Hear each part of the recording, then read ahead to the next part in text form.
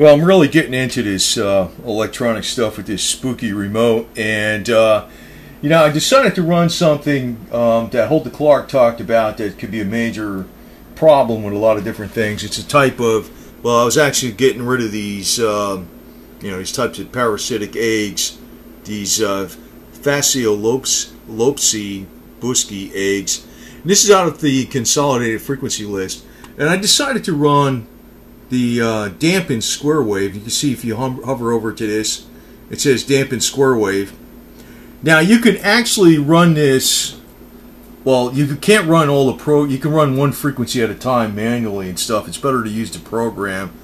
But what I found interesting is this. They're talking about, now this isn't exactly the same as using the Dr. Hyland 11th harmonic, but if you could see, they're using the 11th harmonic in this dampened square waves, because you got 1, 2, 3, 4, 5, 6, 7, 8, 9, 10, 11 harmonics.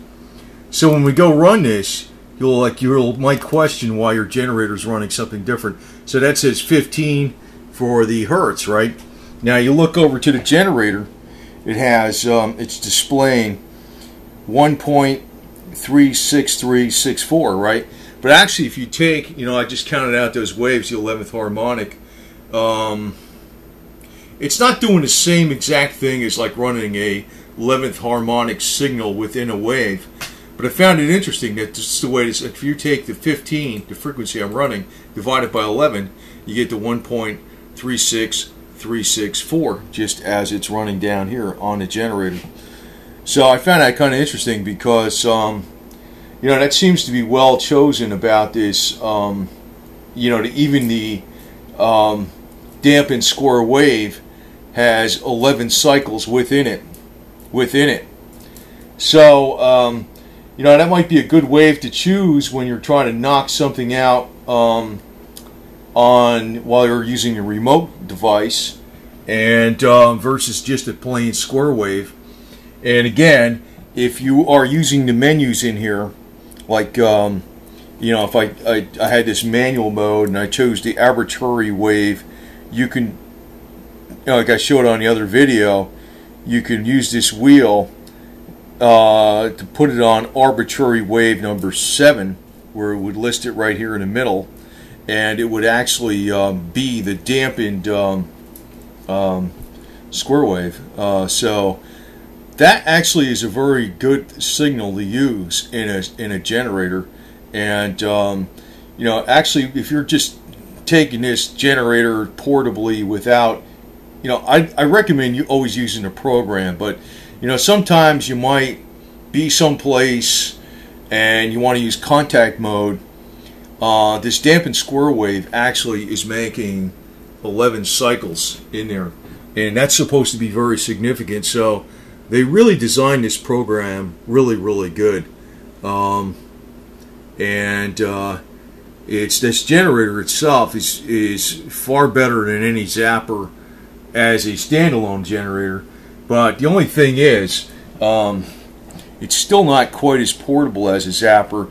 You could probably, I don't know how, I would be afraid to like walk around with this, and you might knock it around or something and screw something up. It's not made to be portable like a zapper, but probably the right battery source off of, not the USB, but off of like where the DC comes in, would probably make this into a nice little portable device that you can use into contact mode. And maybe someday they might even have that too. I don't know, but it's I guess the other thing to do would be to get a very, very small portable laptop that you can plug into this, and even make it even more portable.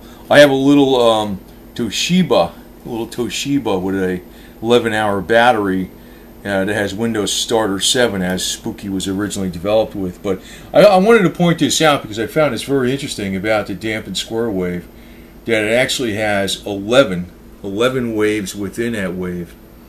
So that is why the generator will show this, and it follows exactly according to the graphic representation of the 11 cycles within one cycle.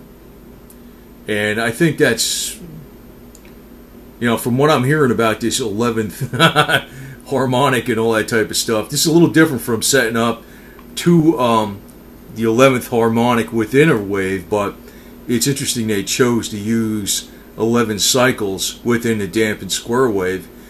It's probably a very, very powerful way to use it, and probably stronger than the square wave itself. So just want to point this out, and I'm running this right now per remote. It's this remote stuff actually is so brand new. I don't think anybody even knows exactly how effective it is or what's going to happen, but I just figured I'd point this out because I'm thinking I'm going to run a lot more of my programs when they run on remote, and if I'm trying to knock out parasitic eggs or something like that, I don't even know if I have any, but just to get rid of them, I'm going to run this dampened square wave versus the plain square wave. Interesting that it has 11 cycles within that. So anyway, over and out. I just want to point this out because I personally think this technology is the best damn thing going, and it's going to be a very steep learning curve for me as I get into it, because it gets as complicated as you want it to be, to tell you the truth.